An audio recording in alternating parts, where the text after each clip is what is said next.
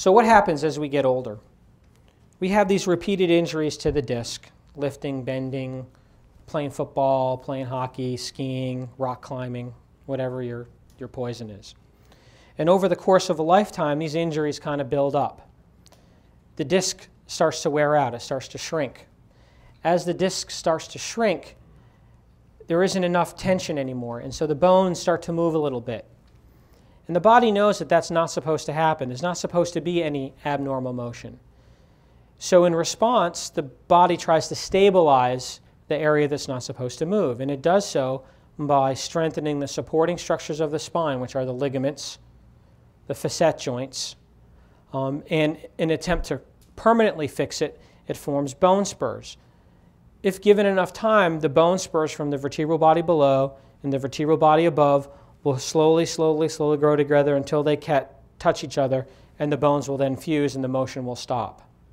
Unfortunately, it doesn't care whether there's a nerve in the way. So it will continue to grow and will pinch the nerve, and that's where people tend to get a lot of problem. So what we see here is this is what the canal is supposed to be like. And now you see the overgrowth of the facet joint and the ligaments, and you see how narrow the spinal canal becomes.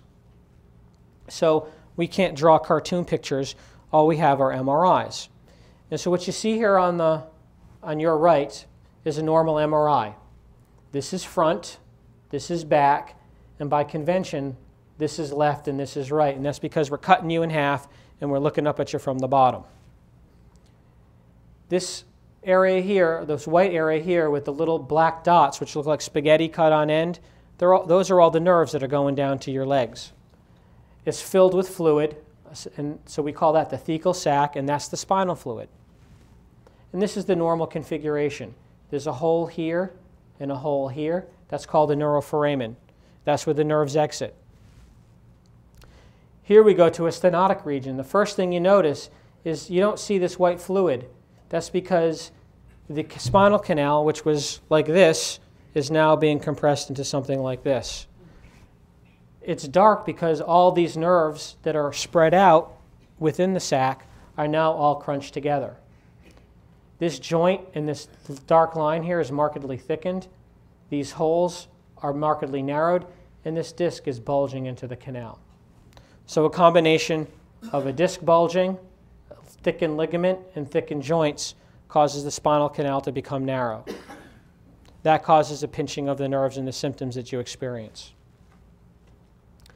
So this sort of a cascade of events that occurs over a long period of time.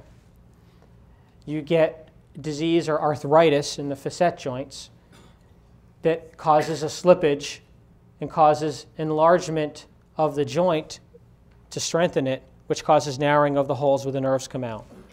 You have the disc that has a bunch of injuries to it that shrinks, and then bone spurs form. All these things lead to entrapment or compression of the nerve that leads to stenosis, and that directly impacts your quality of life. So here's a little schematic, little cartoon. As the disc shrinks, you see the hole gets more narrowed, and it pinches the nerve.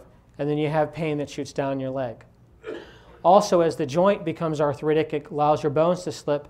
It can also narrow the hole and cause pressure on the nerve and pain to shoot down your legs. So how do people generally present with symptoms of spinal stenosis? Well, people come to see me because of back pain. Generally, it's worse when you're standing and walking. It generally is better when you're sitting. People say that if they go to the supermarket and lean over a shopping cart, you can walk for a much longer distance. And I'll show you why that is, but if you think about it, if you have thickened ligaments and the nerves are being pressed, if you bend forward, those holes are going to open up. And so you find yourself stooping over with your cane, walking like this, or leaning over a shopping cart like this. When you get up and walk a distance, you start to get maybe some pain in the back, some pain in the buttocks, some pain in the back of the legs, maybe even pain in your calves. And that's because the nerves are being pinched and not getting enough blood, enough oxygen, and your body's telling you, look, you got to stop doing what you're doing, sit down. When you sit down, what happens is your spine goes into flexion It stretches the ligaments, it opens up the holes, the blood's able to get to the nerves. The nerves say, okay, we're fine, you can get up and move around. And that's why you have to stop and sit down. And as you see here, this is what happens when you stand, because your body has to maintain its posture. So you have a little bit of extension. That causes the ligaments that are back here to buckle, and on the side they buckle. And when you bend forward, it all opens up, as you can see here. This little red area depicts where there's going to be pressure on the nerves, and when you bend forward, the pressure goes away. Here, looking at it from front to back, the ligaments press here and cause pressure on the nerves, and as you bend forward, the pressure goes away. So now that we know what it is, what can we do for you? Well, not everybody needs surgery. Some people's symptoms of spinal stenosis are very mild, and some are very debilitating.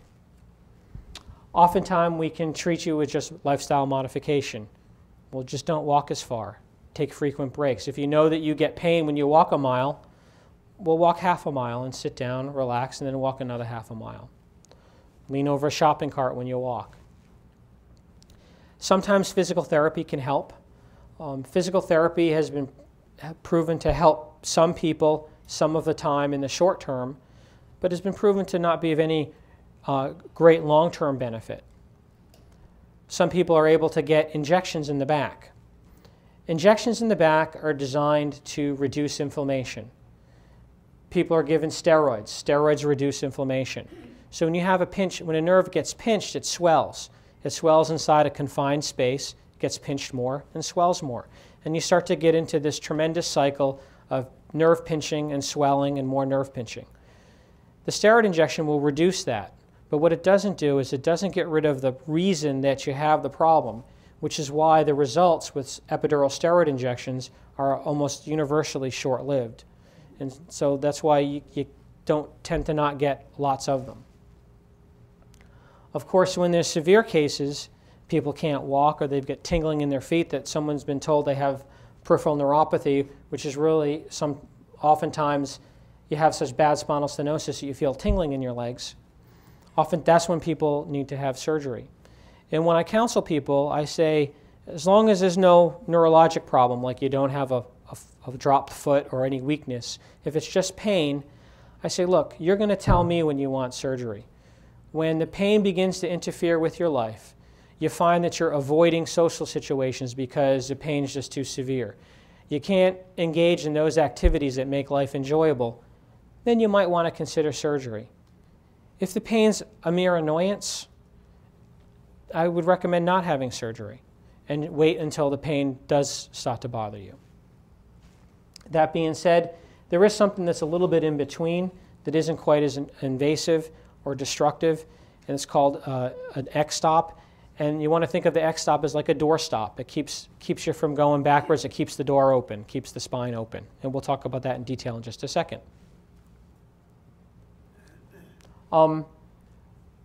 Again, this is just sort of, there was a, we don't just sort of do things because that's what we do. We actually study and do trials because, you can go and give someone a steroid injection and they did great, and you can go give someone a steroid injection and they did poorly.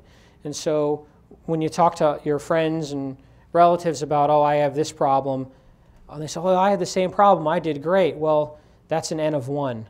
We want to know, how does this affect people over hundreds and hundreds of patients, because then we can say to you that yes, this is an effective treatment for a large number of people, or no, this is ineffective, and that the relief that you got was just a coincidence or luck.